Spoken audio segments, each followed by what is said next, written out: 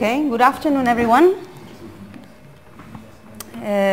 Welcome to this talk. I'm Claudia Diaz. I'm an assistant professor at the COSI group in the KU Leuven Department of Electrical Engineering, and I will be giving a very short introduction to privacy technologies in this talk. So, an outline of the talk.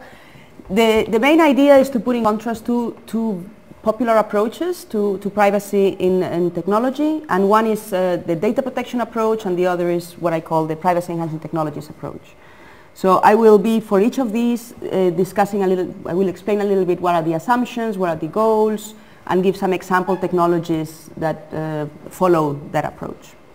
I will spend more time on the second part, the privacy enhancing technologies, and there I will talk about two main approaches, and these are not the only ones, but the most typical ones, to improving privacy in online systems, and one is focused on anonymity properties, and the other does not require anonymity. And then I will summarize the main characteristics of each of the two approaches and conclude. Okay, so just to get started, privacy is a very complex and subjective issue. It can be thought about in many different ways. Some of the popular definitions, privacy is as the right to be let alone, which is focused on protecting individuals from intrusion by by states or by other people or corporations or whoever. Another approach is informational self-determination. This comes from the German data protection tradition, and this is very much focused on privacy. You have privacy when you have control over your information, when you can decide who can see your information and what they can do with it and so on. And a more recent definition is privacy as the freedom from unreasonable constraints on the constructions of one's identity. So this is about others somehow restricting the way you construct your own identity. So for example, if you have profiles that are being inferred from your activities, and then you're confronted with these profiles in the sense that decisions are made about you that somehow constrain, for example, what information you have access to or what opportunities you have access to, this would be seen as a privacy infringement. So this is popular definitions. Most of them come from the legal background. Daniel Solovey, who's a legal scholar, has a paper on taxonomy of privacy, and he argues that privacy is not one thing, but many different properties or many different things that are not necessarily related to each other in a formal way, but they bear a resemblance to each other. And he identifies 16 different types of privacy threats, or privacy violations, and he classifies them into 4 groups, which is information collection, information processing, dissemination, and invasion. So this is another perspective. And yet another perspective is from computer science engineering discipline, in which privacy is typically formalized as system properties, and there we talk about systems that provide anonymity or unlinkability or unobservability and so on. So I will start with the data protection approach. As you probably know, there is a directive in the European Union that establishes data protection directive that then is implemented in the different member states in the EU, and it has certain principles. So one of the principles is that when data is collected about individuals, the entity collecting the data has to define the purpose. So you cannot, you have to collect data for a specific purpose, and the data that you collect must be proportional in the sense that it must be adequate and relevant for the purpose that you have defined, and you should not collect any data that is not relevant for that purpose. So this is sometimes called the data minimization principle, although this has come later, it's not specifically in the directive. Other principle is that the subject, the data subject, which is the person to whom the data relates, must be aware of this data collection and must provide consent. So it has to agree to this data being collected. Once the data has been collected, the subject, the individual, also has certain rights, which is called data subject access rights. And this means that you have the right to see what data about you has been collected. You can correct it if there is anything wrong. You can ask for deletion as well. And then the entity collecting the data has certain obligations, and these are mainly data security obligations, so they have to ensure that the integrity of the data, the confidentiality of the data, and so on. They have to keep it secure. And one thing that is very important is that data protection only applies to what is called personal data. So this is a very restricted subset of the data that organizations typically collect, in the sense that if, for example, names are removed and other obvious identifiers are removed, then the data is considered anonymous, and then data protection does not apply. So all these safeguards are out of the scope. So what are the assumptions? So there are technologies, and I'm going to first focus on these, that try to sort of implement technologically or assist technologically in the implementation of data protection. Okay? That the systems, that the organizations that collect data are somehow compliant with this data protection. How can technology help with this? So the assumptions in these data protection technologies are several. So the first is that the collection and processing of personal information is useful and is necessary. And there are many cases in which we can all agree that this is the case. So for example, if you're following a treatment in a hospital, they need to have your health records, or the government needs to have tax records and keep tax records. So they are going to have the need to keep information about individuals, and this is generally seen as desirable in our society. Another assumption is that these organizations that are going to be collecting and processing the data have an interest in providing not only reliable services, but also they have an interest in protecting the privacy of the individuals that relate to the data that they collect. So there are very strong trust assumptions in these technologies, in the sense that, for example, if you have like some sort of interface to express preferences on for which purposes you allow the data to be used, then the organization is trusted to respect these settings and not to use the information for other purposes. And generally, the privacy threats that are addressed by these technologies is that the problem is not the data collection. Data collection is okay. Data collection is useful, is desirable. The problem is that sometimes when data is collected, then it is used for the wrong purposes, or is used in the wrong way. So it's about information abuse and not information collection. So what are the goals of these technologies? This is very much aligned with this idea of privacy as control of personal information. So the idea is that you want to provide individuals with means to control their own information, and for these you can have technologies that assist people in providing informed consent, or that assist people in expressing what they want to happen with their data, such as privacy settings. And then the technologies also aim to provide organizations with means to define security policies on what can and cannot happen with the data, and also to means to enforce that these policies are respected. It's not only about enforcing, but it's also about what happens when things go wrong. Well, either you want to prevent things from going wrong, or you want to be able to detect that something has gone wrong. And this links very much to the concept of accountability, which is gaining a lot of traction especially in the revision of the Data Protection Directive, which is that we need to be able to detect that somebody has abused the data, and we need to be able to react against it. So what is the system model? Basically, we have a subject, an individual that has some data that relates to, and some data that is related to this individual, and there is some organization that in data protection language is called a data controller. Okay? So the idea is that the individual is going to provide the data to the organization, to the data controller. The data controller might delegate the processing of the data to one or more data processors, which are organizations to which maybe it outsources part of the processing, and the data controller is trusted for the protection of the data. And what is the threat model that is in these technologies is either external parties, so some hacker that breaks into the database and steals the data, or some external entity to the organization.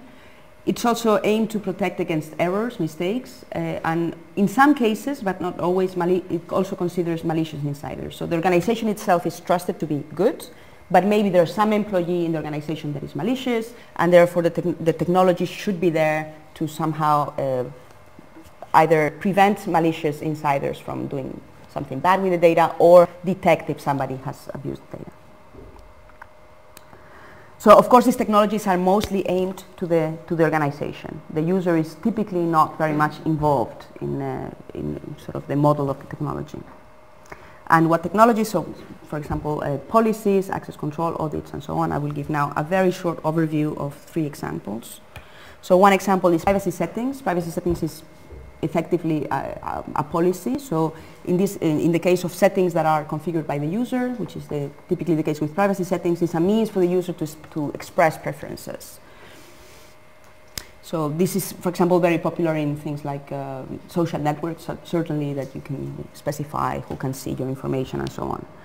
So what kind of research is done in privacy settings? Well, the idea is that one of the problems with privacy settings is that this is effectively a security policy or a privacy policy. And these are technologies that were defined for system administrators originally and not for end users. So it is sometimes very difficult for users to understand what the settings mean, to locate the settings, to understand the consequences of checking different options and so on. So a lot of the research is aimed at making them more usable, at making them more meaningful, have the a granularity that is useful for users to understand, to express their preferences and so on. So some of the proposals are that you can provide users, for example, for default suites of privacy settings, so that instead of having to configure from scratch, they can have like high privacy, low privacy, or public information settings. Or also automate part of the configuration by having wizards that help the user, for example, keep the settings up to date when there are changes in the system, so that their preferences are migrated to the new configuration. So this is one example. Yeah, one thing that is important is that the settings really are just about expressing preferences. The enforcement is done not by the user herself, but by the organization. So the organization, again, is trusted to respect these settings and make them ensure that they are enforced. So another type of technology is that can be used to enforce, to make sure that information is only used for the purposes for which it was collected, is purpose-based access control. So if we have a policy that establishes not only who can access information, but also for which purposes they can use this information, then we would like to enforce this policy technologically, and not just have organizational measures that ensure that, such as like a code of conduct for employees and so on. So you can do technologically, you can implement technologies that somehow check the purpose of a data access or data processing, and check that it is compatible with the purposes for which it was collected, that will be expressed in a policy. And then what if things go wrong? We need to sometimes, be able to verify that nothing bad has happened, so that the policies have not been violated. So often these auditing systems, what they do is that they log all the actions that have been taking place in the system, and then they examine these logs to see whether there has been any violation, where some unauthorized party accessed information, or whether they used it in the wrong way. So one of the problems with these logging systems is that they generate additional information, and this information might have also privacy implications.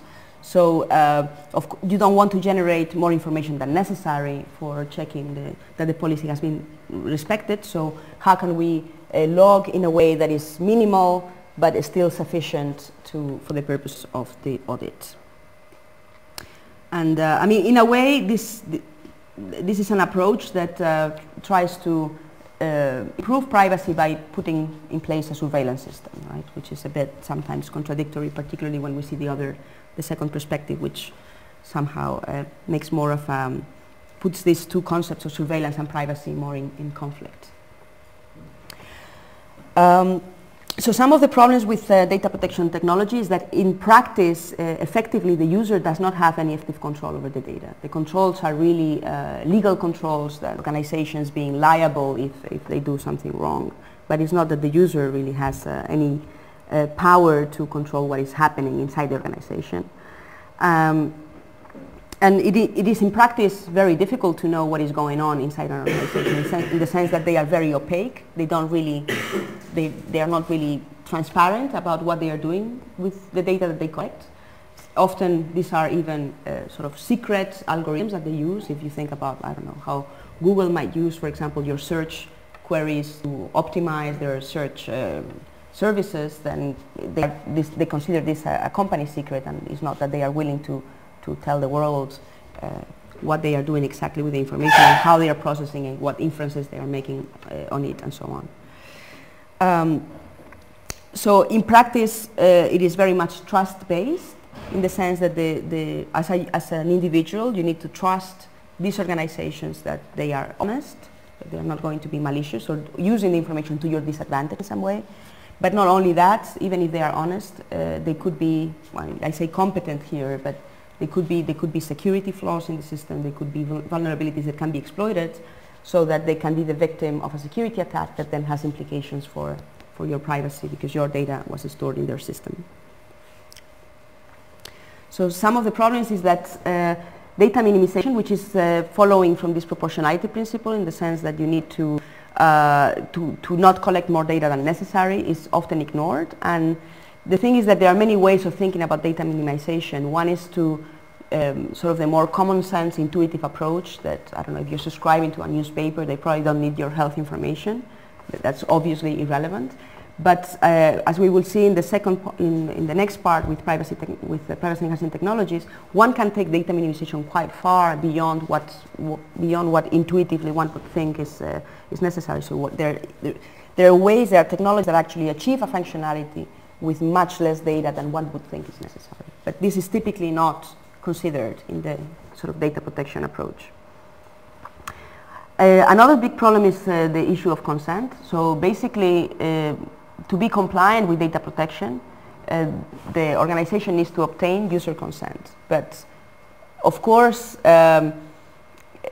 obtaining consent is relatively easy, in the sense that typically users are going to be presented with some privacy policy that is long and difficult to understand, and sometimes not very clear about what is going to happen. Therefore, to what extent one can say that the user is really informed when he's consenting to the processing of data. It is difficult to understand what are the potential abuses, in the sense that when you start thinking about inferences that can be made from data, maybe the data you're providing, like your supermarket shopping, is not does not seem so sensitive, but then you can analyze that and draw inferences, such as, for example, whether somebody might be diabetic, or whether they have any, eating disorders, or health information, and so on. Even there was a recent, like about a year ago, I think, a case in which a supermarket in the U.S. Was analyzing the purchases of people and inferring whether women might be pregnant or not, depending on the buying patterns, right? So this can be considered quite sensitive information, and one would not think that because somebody is buying certain creams or certain products, this is so private, but then when you think about the inferences, then it becomes, you can make inferences about much more private information. So to what extent, when you are consenting to the processing of your data, can you really know what is in that data that could be private? And then, to me, the biggest problem is the lack of choice, in the sense that often it's take it or leave it, in the sense that either you consent to these terms of service or you get no service. And if you don't have alternative services that are going to have a different privacy policy, then to what extent can you choose, or to what extent, because if you need the service, then you need to consent. Like, I cannot discuss with Electrabel, for example, what information about me I want them to collect, or whether I agree or not with how they treat my data, because I need electricity, right? So this is a bit of a problem. And the thing with data protection is that nearly anything is okay as long as you get consent. So it's a bit of a backdoor, in the sense that you get consent and then you can do whatever you want, because the user consented to it. And then another issue is the trust assumptions. Are they realistic to think that organizations really have this big interest in protecting your privacy? And I think in the discussions, when I hear discussions about this topic, I have the impression that sometimes two things are mixed. So I might trust Google, for example, to provide me with relevant search results when I'm doing a query. And it is certainly in their business interest to have a service as good as possible. Now, so their interest in providing a good service and my interest in getting relevant search results are aligned. But when it comes to privacy, that's not necessarily the case. So maybe my interest in them not learning things about me is contrary to their interest in learning things about me to improve their service. So these trust assumptions that because you have a relationship with a provider and they want to provide you with good service, I don't think that translates immediately to assumptions when it comes to private data.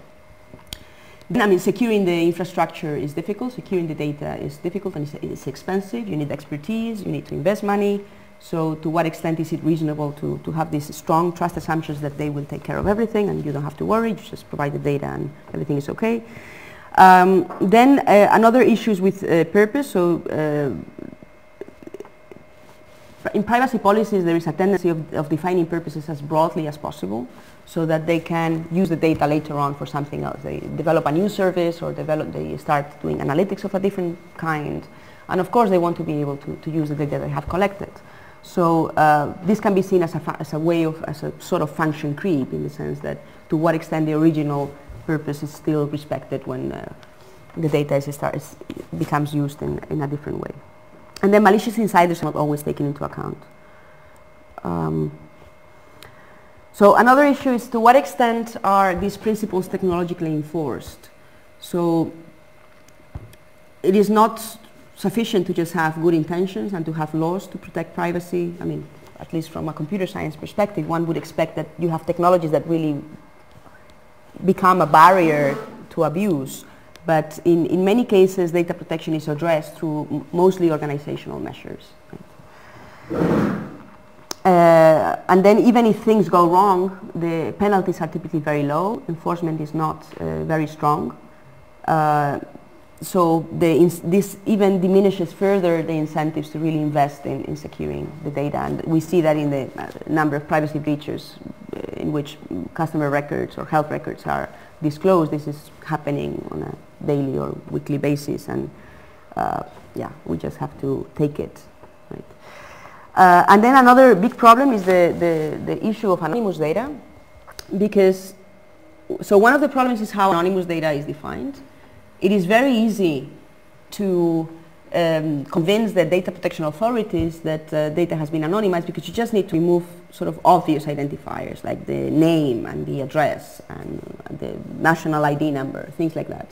But the thing is that it is from behavioral data, from other pieces of data that maybe in themselves on their own are not directly identifying the individual. When you combine them together, it is relatively easy to re-identify individuals. And there are many cases that highlight this. So one is it's an old one, the AOL, American Online Search Queries. They published a list of search queries. They had removed the names of the people and the IP address, so it was just the block of search queries with aggregated by the same person.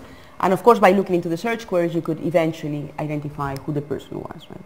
But technically, that would be considered anonymous data.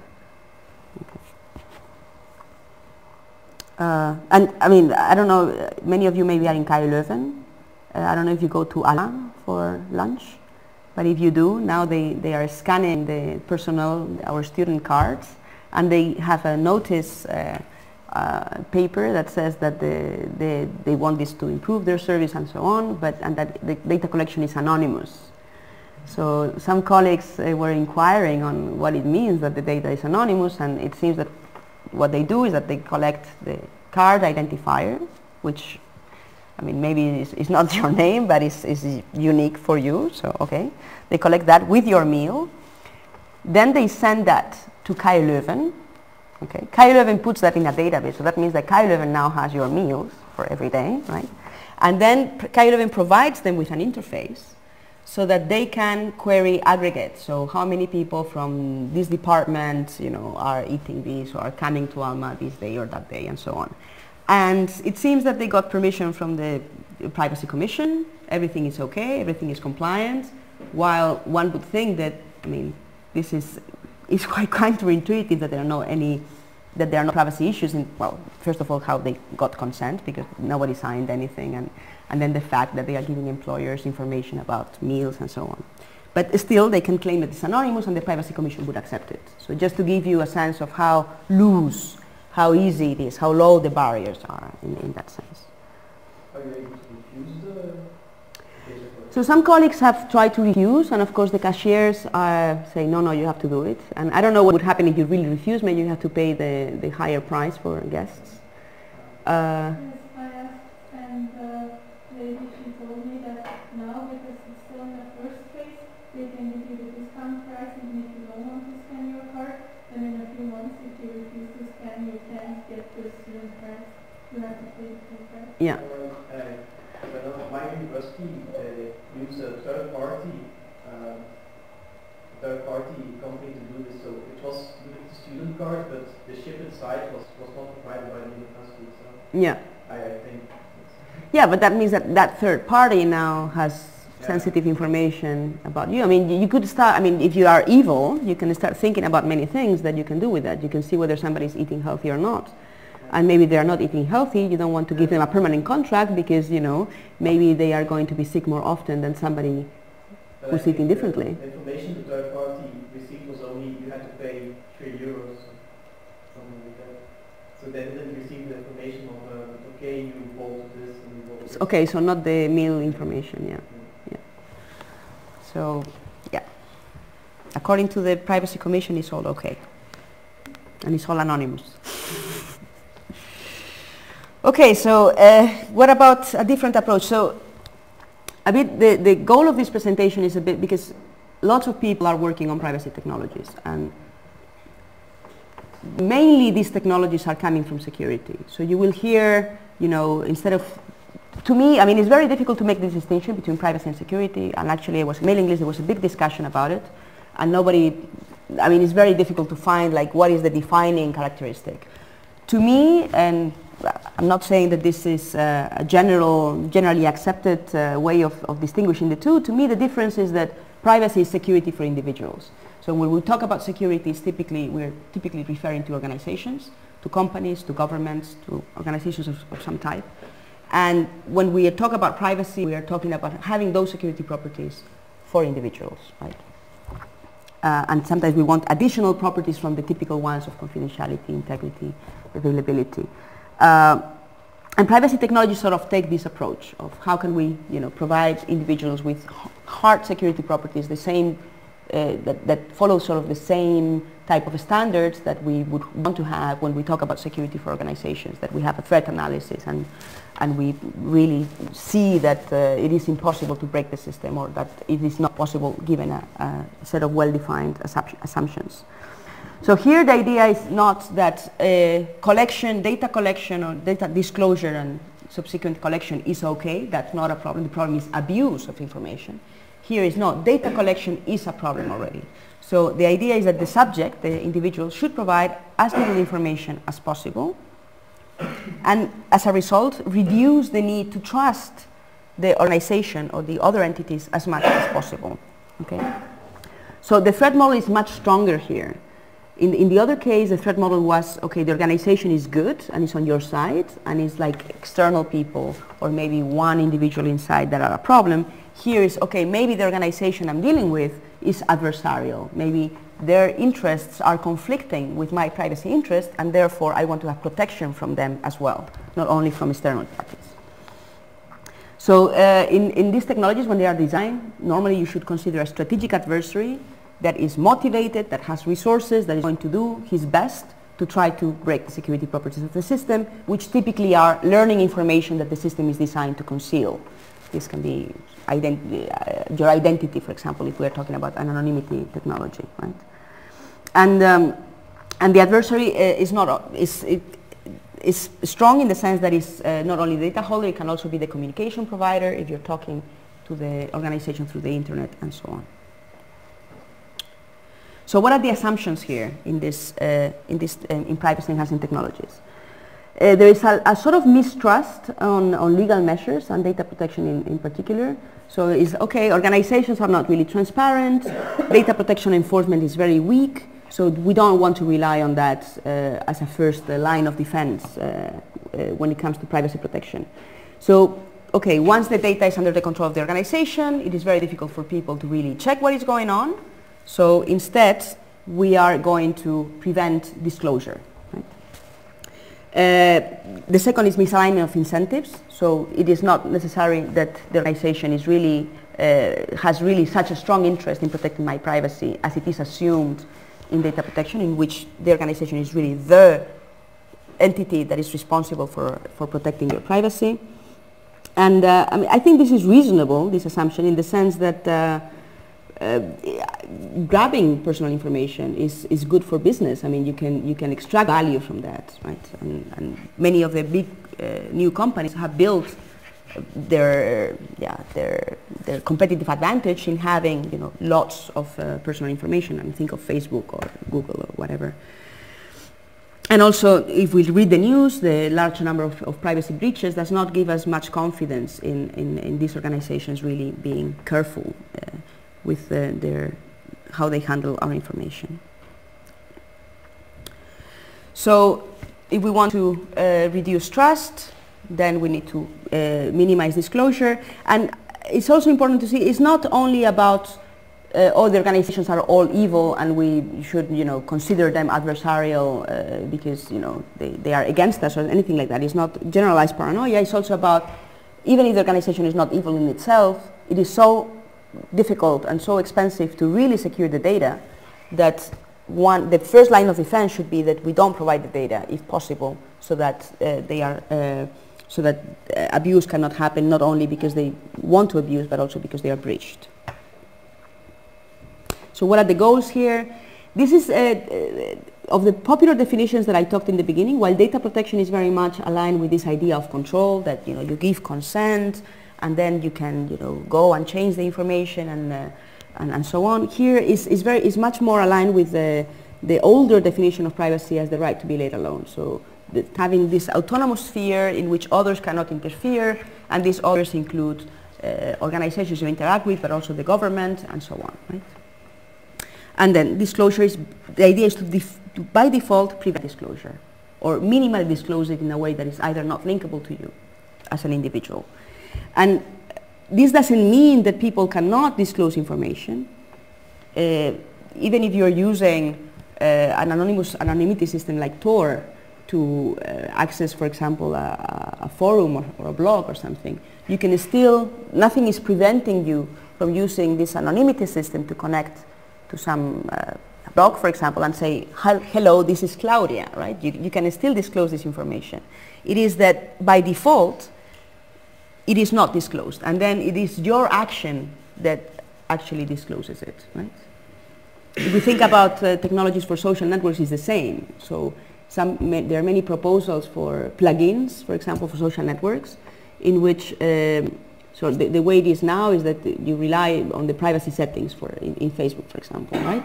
So you configure your privacy settings, you're putting a post, and then you can decide who should see your information. So all your friends, or maybe a subset of your friends, or maybe the world, or whatever, right? So some of these plugins, what they do is that, but of course you express that preference, but then Facebook is the one enforcing it. So what the plugins do is that they empower you in a way to enforce this preference. So they rely on cryptography, so that it's not only that you say, you tell Facebook, please only show this to my friends, but you encrypt it for your friends, so that Facebook actually doesn't get the information, and only your friends can decrypt it, right? This doesn't protect you from your friends further sharing the information, because they are the trusted recipients, so these technologies do nothing to prevent that case, because also the assumption is that once information is disclosed, you have no control over it, you have lost. So if you want to disclose information to your friends, that's fine, but then you're in their hands in a way, and there is nothing technology can do. That's the assumption here, to protect you. So too many strategies, and these are not the only ones. So it's a bit just taking the big picture. So one is technologies that rely on anonymity. So in this case, the idea is that the service provider or the organization you're dealing with, or your recipient of your communication, can observe access to the service, can observe your actions in the service. If you're, for example, browsing a web page, the web page would be able to see, you know, which links you click and which information you download and so on. But the privacy protection comes from concealing the identity of the user. So basically you decouple identity from actions, and the actions are visible and the identity is concealed. This is one approach. And the other approach is a bit the opposite. So the identity might be visible. You might, fully authenticate and sign with a public key that is in your ID or whatever, or pay with a credit card that has your name on it. But then what you do is that you conceal the actions that take place within the service. And I will give some examples of this. But you can, for example, search without revealing the keywords that you're searching for and the result that you receive and so on. I will give examples. And of course, you not only ensure these privacy properties, you also have to ensure other service integrity properties. So if there's potential for cheating in the system, then it should, the protocols or technologies should ensure that cheating is prevented or detected, right? And I said these are the two main approaches, not the only ones. There are other approaches I'm not really speaking about. One of them is obfuscation. So here the idea is that you sort of pollute the system with fake information. Okay. So one example of this, I don't know if you're familiar with it, is Track Me Not.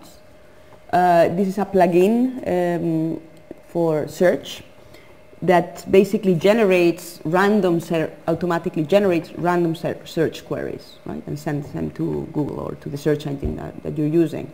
What is the purpose here? The idea is that the threat is that by analyzing your queries, they can construct a profile, they can make inferences about you. So what the plugin does is introduce noise, decrease the quality by introducing noise in this profile so that they don't get an accurate view of your interests. Okay. But I will not be talking about obfuscation.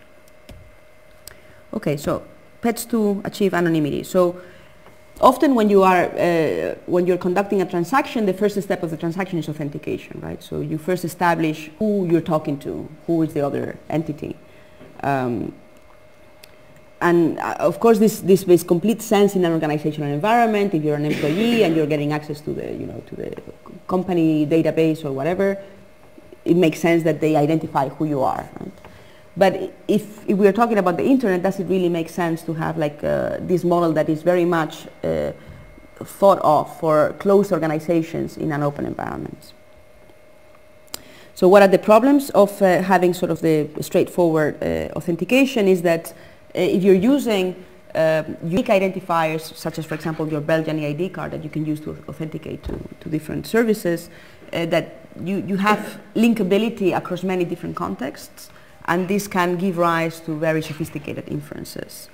So if you want to have private authentication, there are two approaches. So first of all, who do you trust and who is your threat model? If you trust your recipient and you want to reveal your identity, your let's say real identity, whatever that is, to your recipient, then you can use, for example, just keying to hide against third parties that by observing the interactions they cannot tell who you are.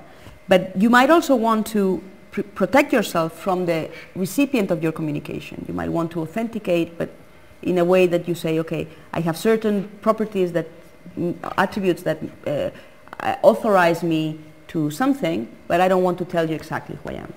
And this is anonymous credentials. So what's the idea behind credentials is that very often you don't really need to know who somebody is. You just need to know some attributes of that individual. So for example, with ID documents, the state certifies your name, your birth date and your address. So if you want to buy alcohol, for example, they might ask you for your ID to check that you're really of age and can actually buy the product. Or student cards that the university gives you, and maybe with that you can obtain a discount in the cinema, right? And so on. But when you want to obtain a discount in the cinema because you're a student, it's not really necessary for the cinema to check your name or to uniquely identify you. They just need to know that you're one of the students and that therefore you're entitled to a discount. So this is sort of the type of systems in which anonymous credentials can help you have privacy-preserving authentication. So, of course, these documents, these sort of certificates, typically have lots of information, and often to have a specific transaction, you don't need to show all of them. So they also allow for what is called selective disclosure. Right? So what's a credential is basically a token that certifies certain attributes that allow you to prove to a verifier, so the verifier is to the entity with whom you're doing this transaction, that you hold a credential with certain properties, with certain attributes, that is certified by the issuer, which is the entity that gave you the credential.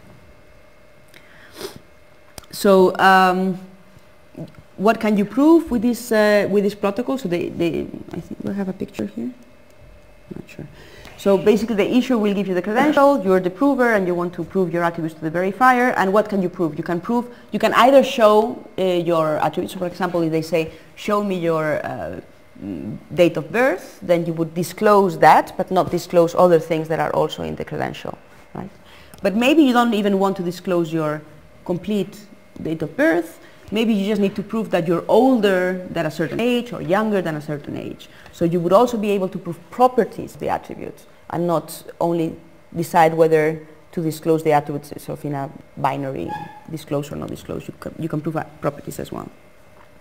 So of course you want unforgeability, so you should not be able to generate your own credentials if somebody else is supposed to give this credential to you, so you should not be able to create your own student card or ID card.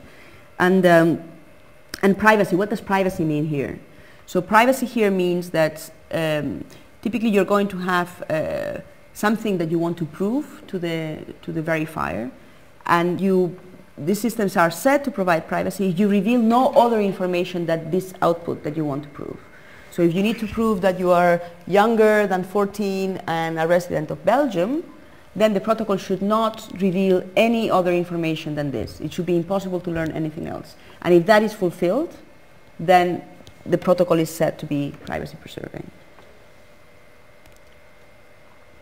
And this should hold even if the issuer who gave you the credential and the verifier to whom you show the credential, even if they work together and they combine all the information that they know, it should not be possible to learn anything additional about you. For example, who was the person that showed the credential. So this is a sort of PKI or privacy preserving PKI. How does it compare to standard PKI? So there are similarities and differences. The similarities is that you have a trusted issuer that is going to certify the attributes in the credential. So your name or your date of birth or country of residence or whatever. And these attributes are certified, and this issuer is trusted to only certify true attributes. You're going to have a secret key in both cases, and this double signing detection is particularly relevant for eCash, which I will speak about next. Now, what are the differences? The differences is that in PKI, when you have a PKI certificate and a certain number of attributes are encoded there, when you show your credential, in this case the certificate, you show all of it. So for example, if you use your Belgian EID card and it has a number of things, of attributes, and you want to sign a transaction, you have to provide your certificate to verify that the signature is correct and is yours. You cannot really decide to conceal parts of the credential and show parts of the credential. It's all or nothing. You show everything that is in there. While in credentials, you can really not only, as I said, select which attributes you show and which you don't, but you can even prove properties about the attribute without showing the attribute itself. So of course in PKI use is identifiable, and even if the name is not included in the credential, the fact that you have a public key that is going to be unique can be considered a sort of identifier. Okay? While in the other case, in the case of anonymous credentials, you are able to show your credential multiple times to the same entity or to multiple entities, and it is possible to do it in a way that they are not able to tell that the two transactions were made by the same individual. Okay. Yeah. So one example is anonymous eCash, which is quite an old type of credential. So what is anonymous eCash? So we would like to have secure and private payments. Of course, it should not be possible for people to forge money or to forge payments, to create their own money. I mean, that would be nice, but it's not the idea. But we would like it to be as anonymous as cash. So basically, you go to the ATM, you get some bills, you spend them in shops, and nobody can really link that the person who withdrew money here is the person who spent the cash somewhere else, right? So we would like to have that with electronic money. And cash is just one example, but you could also think of cinema tickets. You buy a ticket, and then you show the ticket, and you don't necessarily want these two things to be linkable to each other. You think of transport, you can then track people if you don't use this kind of technology. So how do anonymous credentials provide this? So the bank is the issuer in this case. So I would go to the bank would subtract €1 from my account and give me a credential that says this is €1. Okay? Then I go to the shop and I say, okay, I have €1. I give it to you. And the shop is able to go to the bank and cash the euro, and the euro is increased in their account. And as I said, properties and fungibility, so that I cannot create my own euros. And privacy in this case is that if the shop and the bank work together, they are not able to tell the person who took this euro was the person who spent this euro. Of course, if you're the only person using the system, then it's trivial to link the two. But if there are multiple people, then they don't know which of the people who drew money is the person that spent the money. And then there is this double spending detection. So there's a big difference between paper money and electronic money.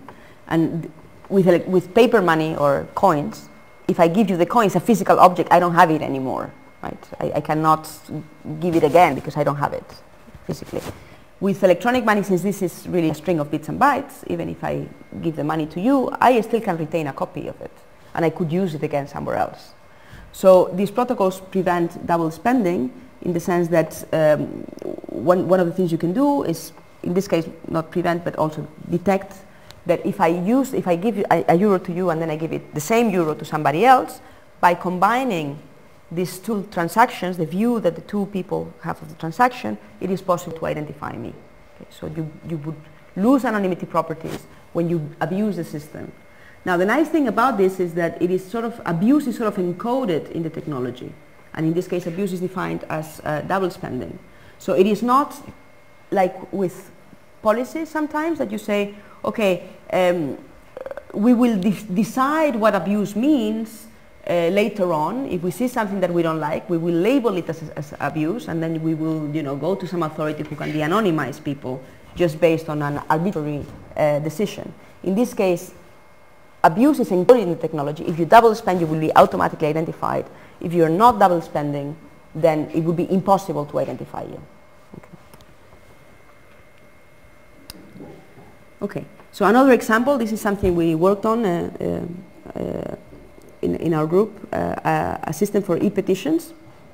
So I guess you all know what petitions are. You sign them to ask some authority to do something or to not do something.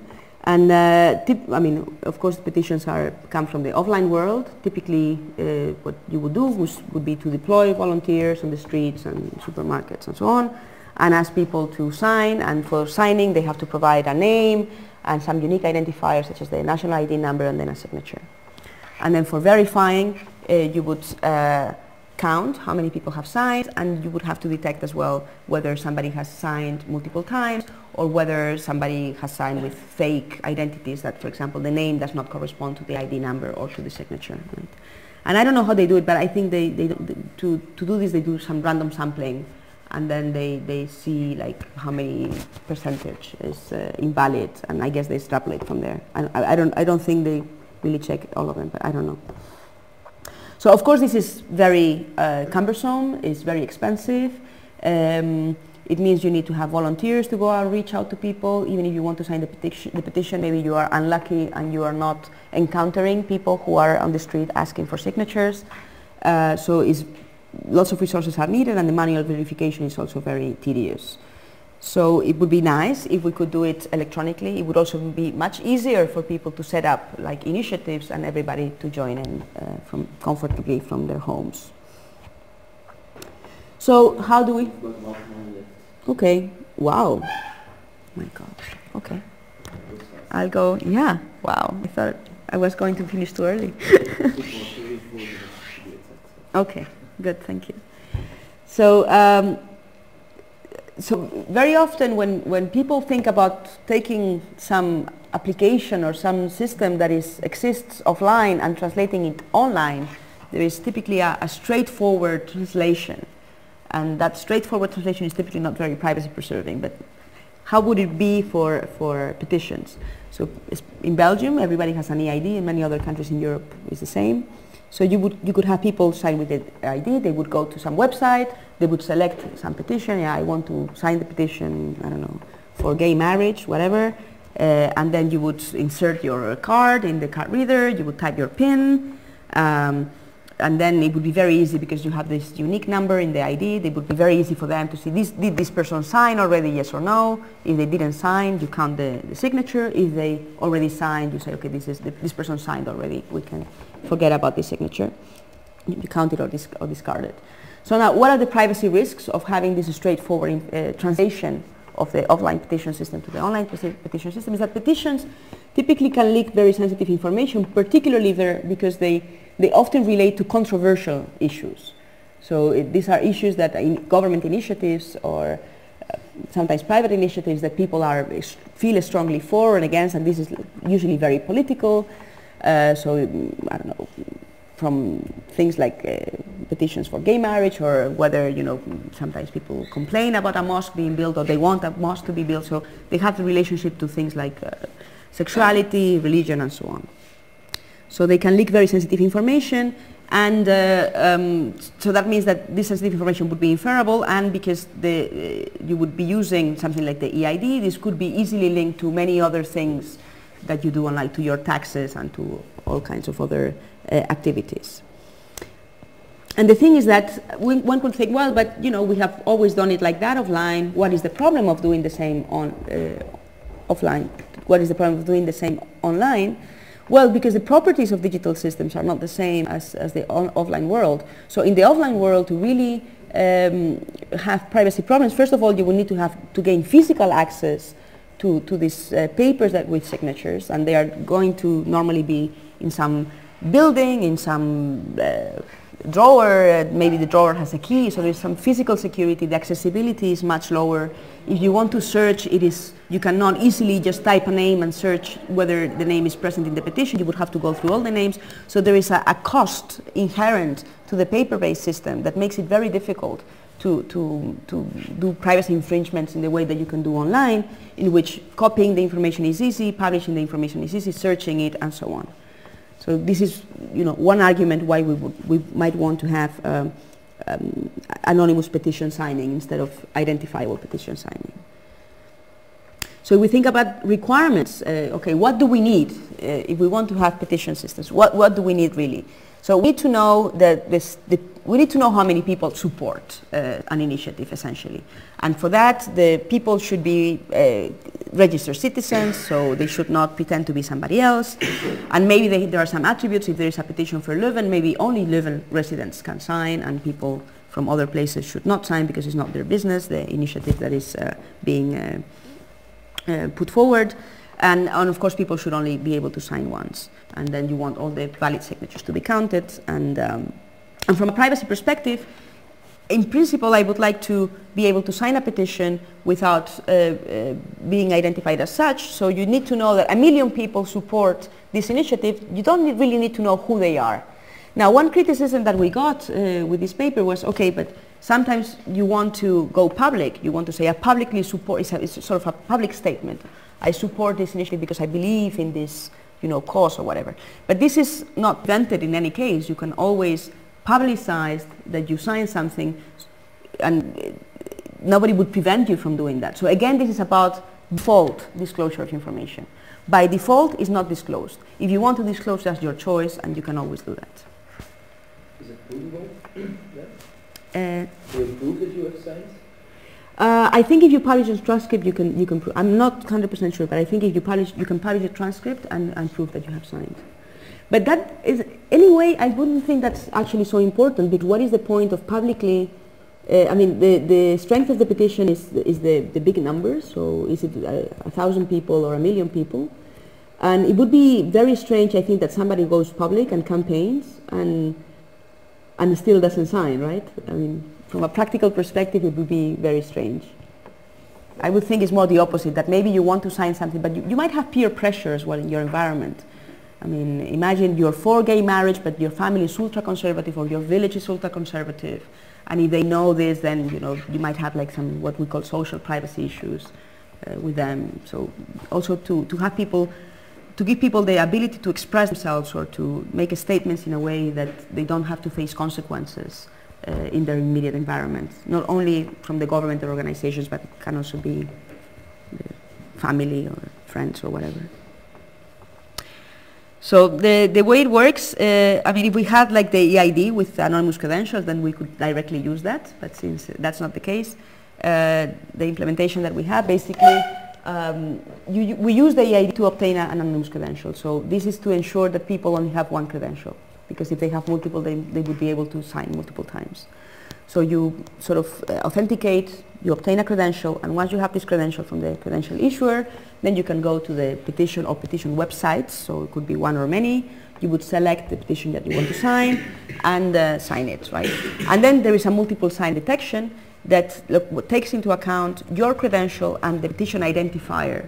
So if you use the same credential with the same petition identifier twice, the same, deterministically, the same number is produced at the end, meaning that you can check that two signatures are the same on the same petition. Now, if a same person signs two different petitions, it is not possible to see that these two petitions, different petitions, were signed by the same person. So it's really like a double multiple signing detection. And then you can publish the transcripts, and then people can check that their petition is counted, their signature is counted. Yeah. So yeah, only the citizens that are authorized can sign, so they should have a valid ID, and maybe you can include, we didn't include that in the implementation, but you can include like things like age or locality and so on. Important that only one credential per citizen is issued. So, with this scheme, can you query if a certain user has signed the petition? No. So you just combine the ID of the petition and the ID of the user? Yeah, so the input to the protocol is the petition identifier, which can be a number or a string or whatever, is combined in the protocol, and then when you provide your signature, you prove that you included this petition identifier and that these signatures for that petition identifier. Mm-hmm. But then you cannot identify the user is anonymous. That's true, but can you, if you have a user ID and you get all those combinations of user IDs and... Yeah, but the user ID is not given, eh? No, but you might know it from somebody else. So no, the user ID is the private key. Okay. Yeah. Yeah. So yeah, and we can, multiple signing is detectable, and even if the issuer and server collide, you're still anonymous.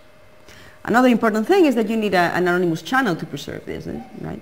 If you don't have an anonymous communication channel, then the protocol is wonderful, it works, but I can look at the IP and still link issuing and signature, or even if I don't see the issuing, I can just identify somebody by their IP address. So you still need to protect at the communication layer. So all these protocols, they assume that there is an anonymous communication layer below in order to provide the anonymity properties, right? In the sense that they guarantee the anonymity properties in the authentication phase, but that doesn't mean that in the lower layer you cannot identify people through IP addresses and network traffic.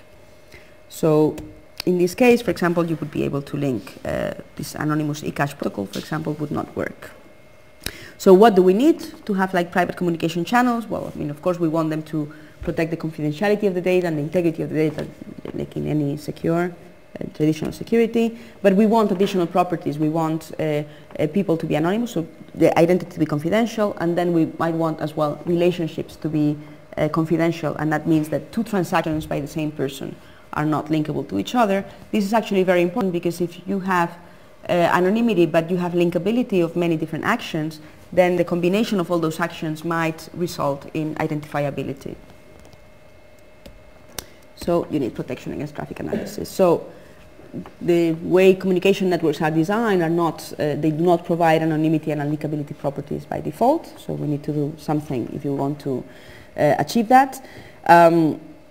What we are trying to protect here is traffic data. So traffic data includes the origin of the communication, the destination of the communication, the time, the volume, and so on. And this can act as a side channel information. So, of course, if you get traffic data, it's not the same as getting content of communications, which is much more rich and detailed data, right, semantically. So it's very coarse. You just know that Alice is talking to Bob at this time of the day, and they talked for half an hour. But nevertheless, it can be very highly valuable. One of the advantages of traffic data, advantages for the adversary, is that the format is machine readable, and it's therefore very fast and easy to process. And the way the infrastructure is designed, this is actually very difficult to conceal, this information. Then you can use information that you call the traffic data. You can analyze traffic data and use that information to select targets. Like if you can only break into a limited number of people, the computers of a limited number of people, then you can select who are the most interesting targets by looking at communication patterns. And actually, Susan Landau and Whitfield Diffie have a book on wire traffic, and they say that traffic analysis and not cryptanalysis is the backbone of communications intelligence. So who's the adversary here? The adversary can be a third party. So maybe I want to talk to somebody and I want to actually authenticate to that other party because I want them to know that it's me. But I don't want other parties who might be observing the communication channel to know that we are talking to each other. Or you can have also an adversarial recipient. So if I'm visiting a website, maybe I don't want the website to know who I am. So an abstract model is that you want to conceal identity of sender or receiver, or both, the relationship between sender and receiver. So you need to have like multiple senders, multiple receivers, and the idea is that it's not possible to pinpoint which of the senders is the originator of an output of the channel, or the other way around. Which of the receivers is the my actual receiver, given that you see my input to the channel. So you need to do different things for this. Of course, you need to make the bit patterns unlinkable. So meaning that by looking at what is the content of the communication, it should not be possible for me to just trivially see which input corresponds to which output. But then that's easy. You just encrypt it in layers and so on. But you also need to destroy the timing characteristics, in the sense that if, for example, this is a low latency channel and I send a message, and you can observe input and output, and you see a message coming in, and a fraction of a second later a message coming out, and you don't have enough people sending at the same time to confuse these two events, then by timing you can see, okay, this input corresponds to this output. So one of the most popular anonymous communication system is Tor. You probably have heard of it. What they use to achieve this bitwise unlinkability is onion encryption. So the way this works is that you select 3 routers, and for this you first download the keys of these routers from a directory service. You select 3 onion routers that are going to be in your path, and they are going to act as proxies between you and your destination. And you establish keys with each of these routers, right? So when you want to send a message to a recipient, let's assume that you encrypt the message for the recipient as well. So first you encrypt with the recipient key, and then you put that in an envelope that says this goes to destination D. And then in reverse order from the routers that you're going to traverse. So first you take the key of recipient 3, and then you encrypt that with the key of recipient 3, and you say, okay, this goes to recipient 3, and you do the same with the second router, and then with the first router. Okay. So this is layered. You have like one layer of encryption, and then another one, and then another one. So then what you do is that you send this, it has destination recipient 1, and recipient 1 can decrypt this because they have the right key, and then they see who the next hop is, in this case recipient 2, sorry, router 2. So the message is sent to router 2, who has the right key to decrypt, and then finds that router 3 is the next, and then destination. Okay. Then you can establish a bidirectional channel and send information back and forth between sender and destination. So what is the threat model here? So the threat model could be your local ISP, or somebody who's able to observe your local activity. So if, for example, you want to browse the internet and you don't want your local ISP or your company to know which websites you're browsing, then that would be okay, because they only have access to your local connection, and that means that they will know that you're going to this Tor router, but they don't really know what happens after that. If the middle router is compromised, and but the adversary does not have any other information than, this connection is passing through this router, then also that wouldn't be, they wouldn't break the properties. And if the adversary is only at the destination, so for example, is the website itself, or somebody who's monitoring the website and they want to know who is accessing this website, they will see that there is a connection coming from the exit Tor router, but they will not see who originated that connection. Okay. Now, of course, if the adversary controls or can observe the 3 routers, then they can trivially break the properties of the system. So it does not protect against this kind of adversary. And even if they can only observe input and output, but not what happens in the middle, because of how the because the number of packets in a connection, especially for HTTP, is so characteristic for each destination, in the sense that you download a page and it's going to have like different elements in the page of different sizes.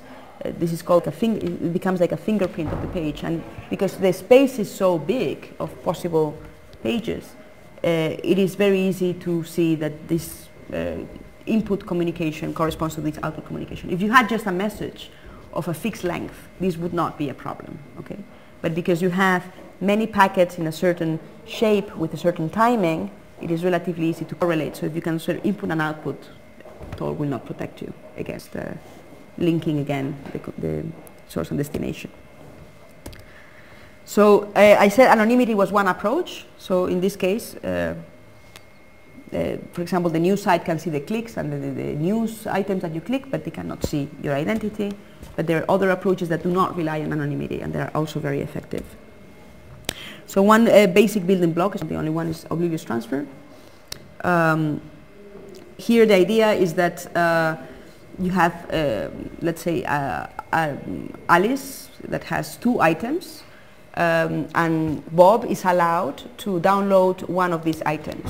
Okay, so what this protocol will do is that Bob can select one of the items and input it to the protocol, and Alice inputs the 2 items to the protocol, and then what the properties of the protocol is that Alice does not learn which was the item chosen by Bob, and Bob does not learn the item that he did not choose. Okay, and this is like a very basic setup. Then you can generalize to more items and so on.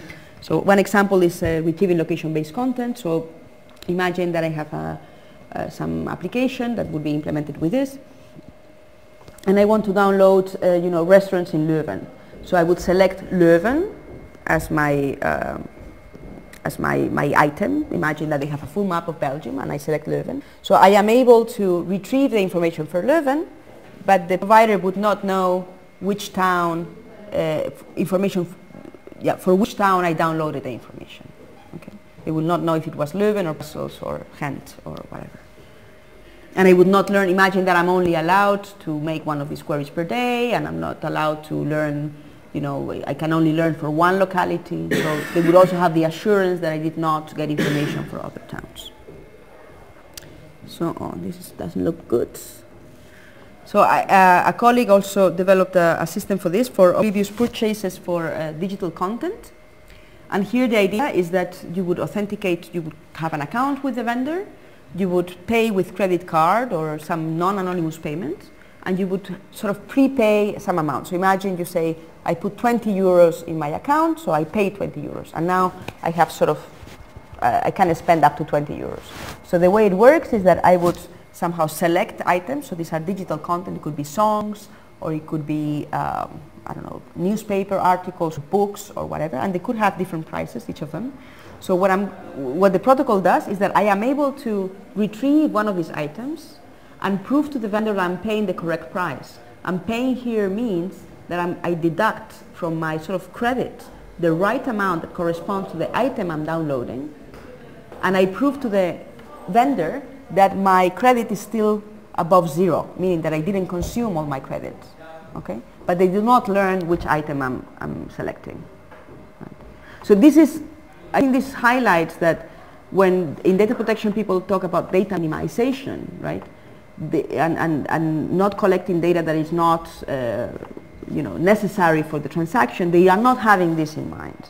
They are not having in mind that I'm able to, for example, buy items without revealing what the item is, and I still give assurance that I'm paying the correct price and that the vendor is getting the right amount of money. This goes much beyond intuition for this to be required actually by the data protection legislation. It's much more limited. It's really about common sense. These technologies really push the need to know, they reduce the need to know in very unintuitive ways. Another example is private search. So So you can have, for example, Alice stores some documents and Bob wants to retrieve documents that match a keyword. Right? This is a different protocol. So here how it works is that Bob is going to provide a dictionary that has a keyword and some encryption, and if the keyword is of interest, then the encryption will be the encryption of a 1, and if it's not, the encryption of a 0. Alice takes this dictionary and processes her documents in a way that the documents that do not contain the keyword of interest will be sort of transformed into zeros, and the documents that do contain keywords of interest will not be transformed into zeros, they will be preserved, the content will be preserved. And then she returns to Bob a buffer that will contain, she doesn't know what it contains, but the buffer, when Bob decrypts it, will contain the documents of interest, meaning the documents that contain the keywords. So the properties here that Bob gets the documents that he is interested in. Alice does not learn the keywords. She does not learn the results of the search, although she's making the processing. Right. So in this case, this is another example in which Bob is not necessarily anonymous. I mean, you could combine anonymity with this as well. Right? But Bob is not necessarily anonymous, but you have very strong privacy guarantees by concealing sort of the behavior or the other details of the transaction that are not identity. So the other approach is that Alice sees the keyword, sees the results, but doesn't see Bob's identity. So this would be like two different approaches. I'm not sure I have time to, how much time do I have? 10 minutes. I think I'm going to skip this one because it would take long. This is a system that was also developed by people in our group for electronic toll pricing.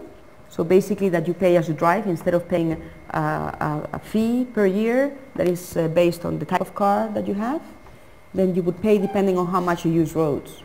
Okay? And they want to implement this. I don't know if now with the crisis maybe they have delayed it, but they were quite keen. The straightforward implementation, I will actually talk about it very shortly. Straightforward implementation is I have a device in my car. This is the OBU, onboard unit, okay, that receives the information from the GPS, okay, so knows its location, transfers its location to the toll service provider, which is the organization of managing the system. The toll service provider will do the map matching, saying, okay, these GPS points correspond to, you know, the highway, so the price for this highway at this time of the day is so much. So, you know, I take note of that, and at the end of the month, I compute the bill, send you the bill, and you pay. Okay, this is one possibility.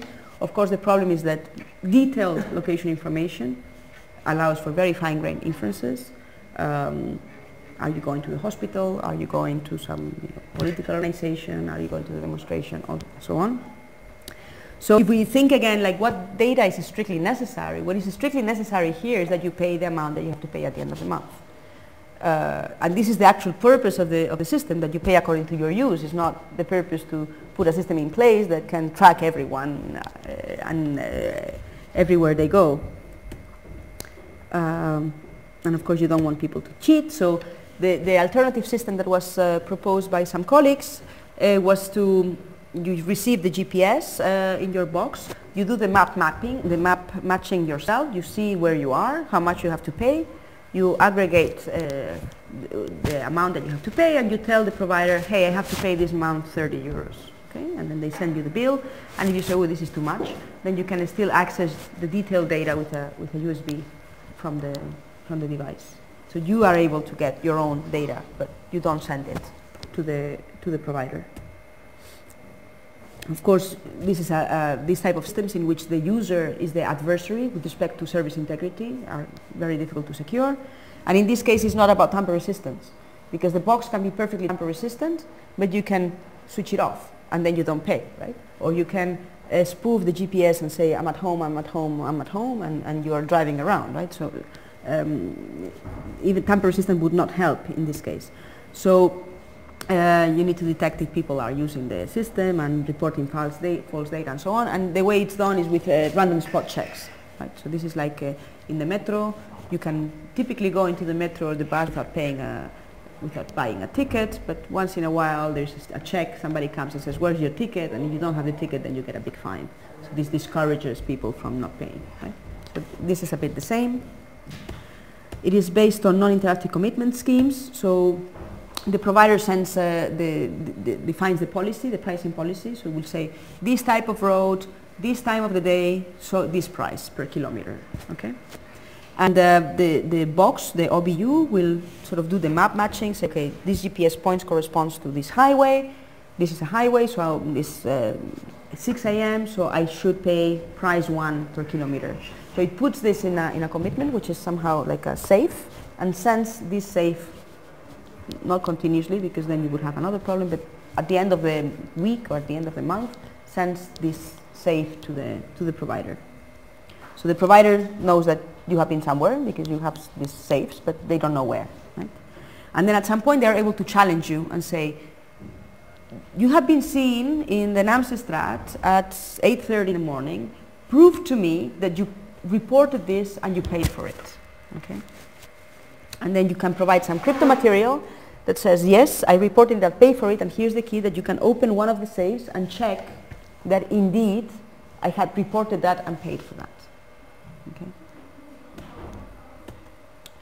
And then the commitments are homomorphic in the sense that you can aggregate them encrypted, and so you aggregate in the clear the prices and you get the fee for the end of the month. The provider can aggregate them encrypted, and you provide some cryptographic material so that they can check that the fee that you're reporting, this month I have to pay 30 euros, indeed corresponds to the sum of these individual prices that they cannot see. Okay.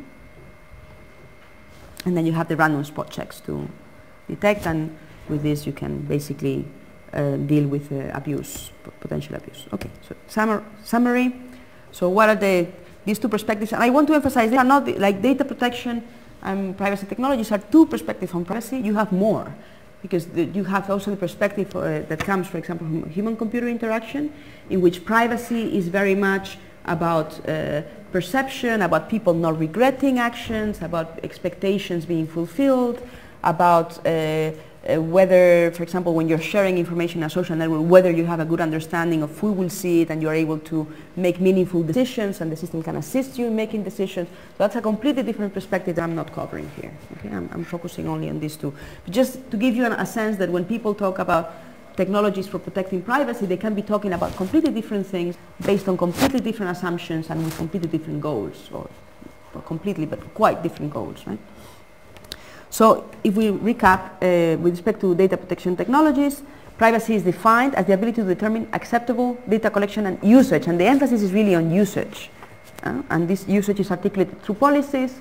Who defines the policies depends. In some cases might be the user through settings, notably in social networks, or it can be the organization deciding on the policy on, you know, what information they use for what. What is the limitation of the focus on usage is that there is no emphasis on minimizing the collection of data, so this approach does not really prevent in any way the creation of large databases that then, you know, can be exploited in lots of in lots of different ways. And then these trust assumptions, I think, are a big limitation as well, in the sense that the organization is trusted to enforce these policies and to ensure that they are not violated. But of course, this does not protect you against the organization because they are trusted. So if they want to abuse the data, if they have incentives to abuse the data, then, you know, this is not going to address that kind of threat. And very often, I find that data protection technologies, they try to sort of mimic offline systems online, right?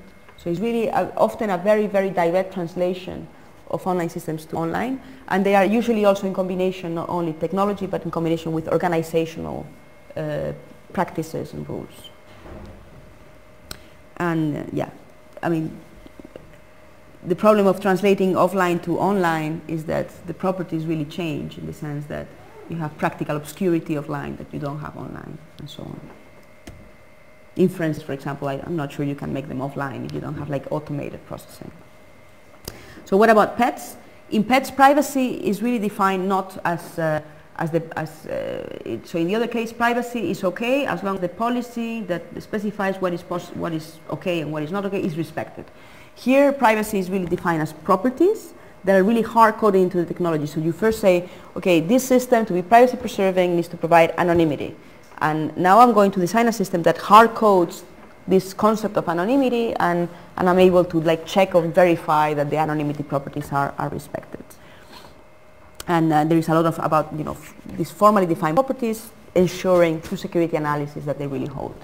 Now, what is the limitation here? That the privacy definitions are very narrow, right? They are really reduced to, a formula essentially being satisfied. The focus is not on usage, on preventing abuse, but on preventing disclosure. The assumption is once you disclose, anything can happen, and there is no way you can really have any guarantees that that your privacy that your data is not going to be abused. So the goal is to mitigate the risks by enabling services, by enabling functionalities without revealing information, and this is going beyond what intuitively we would think is possible in taking as reference the offline world. And the limitation is, of course, that because there is this assumption that you cannot control data after disclosure, there is no protection that is provided to data after disclosure. So once you disclose something, that bit is okay. Now it's your problem. You've made this decision. You hopefully know what you're doing, but the technology is not going to protect you anymore. And the truth is, in some cases, disclosure is necessary, desirable. So we also need to have protection of the type that the data protection technologies offer. And then in contrast to having the organization you're interacting with as a completely trusted entity, here the idea is considered adversarial, and you want to not try to minimize the trust that you have to put in them. And of course, if they have security properties such as you should not be able to cheat, or you should pay the correct price, or you should not be able to, pretend to be somebody else, of course the technologies have to guarantee. It's not about balancing, it's really about satisfying simultaneously the two types of properties. And the limitation here is that, of course, this is in direct conflict very often with business models that are based on getting value out of data, and also it transfers, so you try to minimize the trust in the other entity, but you transfer the trust of the technology in a way. Right? So your privacy is now protected because this technology is functioning as expected and is, secure, and there are no ways to break the properties. So this is also tricky, and even more because sometimes if the technology is broken or not working, it's sometimes not so easy to detect that is the case, especially for an end user. In terms of deployment, of course, data protection technologies are much more popular, much more deployed, because compliance is a strong driver. So people have businesses or organizations, and they say, okay, we need to be complying with data protection, and therefore there is a big incentive to implement data protection technologies. The privacy technologies, is a very active and exciting area of research, and there are many solutions that have been proposed, but the deployment is very poor, in part because often they require entities to make an effort in investing in these technologies, while it's not really in their interest to do so. So yeah, to conclude, privacy is very broad, very subjective. It can be defined in many ways. This is even only from a sort of technical perspective, with a bit of a legal perspective, but if you talk to people who do psychology or who do law or who do other things, or who look at privacy from other perspectives, they will talk about it in a very different way.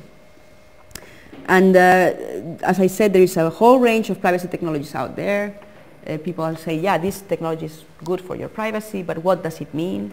It's not clear, it's not obvious immediately. So when you are confronted with a privacy technology, or when you need to select a privacy technology, there are some useful questions that I think you should consider. So first of all, what is the implicit or explicit definition of the privacy problem that is addressed? So how is the privacy problem framed?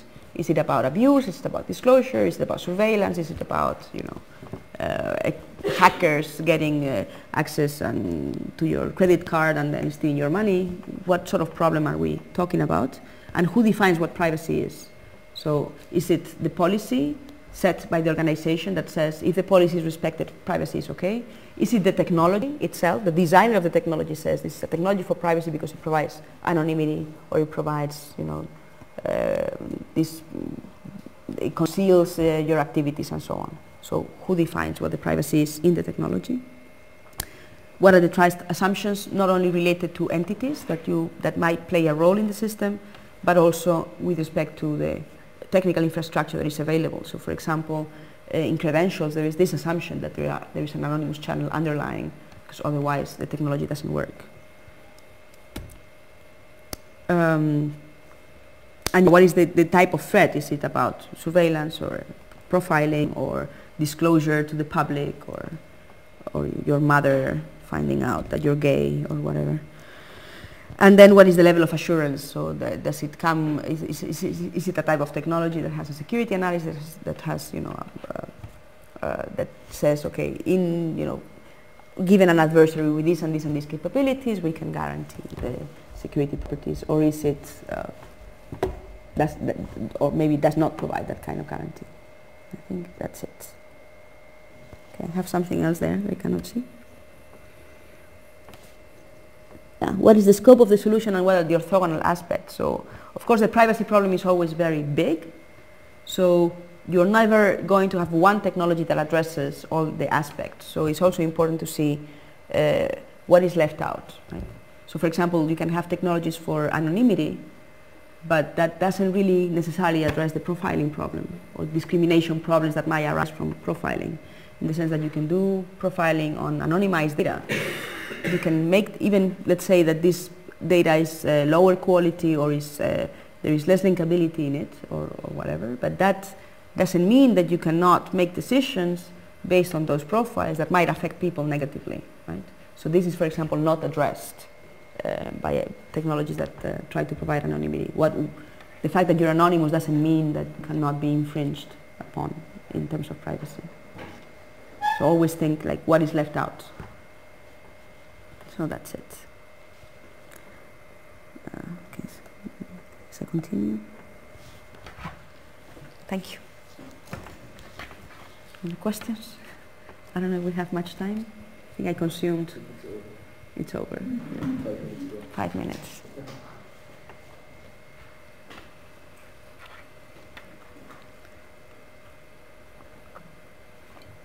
I have two questions. What is your guess on how are we improving privacy, or is my perspective that it seems to be getting worse and worse? Do you think things are going to be better in 5 years, or will we? So it depends what you're referring to with privacy, right? I mean, if you're referring... yeah, exactly. Let's say for the user, yeah. point of view of somebody profiling or... Yeah. So if you're referring to surveillance, I think it's really getting worse, and it's very difficult to actually... I mean, there are really nice technologies out there that can be used to sort of counter surveillance, but in the end, they will only be used by people who have specific concerns. So there are people who have very good reasons to pay in terms of performance or in terms of functionality to achieve counter-surveillance properties. But I don't think the general public is going to be protected, and I think it's going to be more and more pervasive, right? Now, if you're talking about things like social privacy, which is a completely different issue, and very often when people talk about privacy problems today, they take examples of people getting fired because they posted on Facebook that their boss is an idiot or things like that. I do think that for these things we will sort of find ways of dealing with social privacy in a way that, it does not become so much of a problem. And you can see it like in Facebook. There are some recent studies that show that people have really learned a lot about how to configure the settings. They do modify the settings much more than a few years ago, and they are much more careful about what they reveal to whom. So this is also a bit of a learning process, and yeah, it really depends on what angle you're taking. But yeah, with respect to surveillance, I think. It could be very interesting.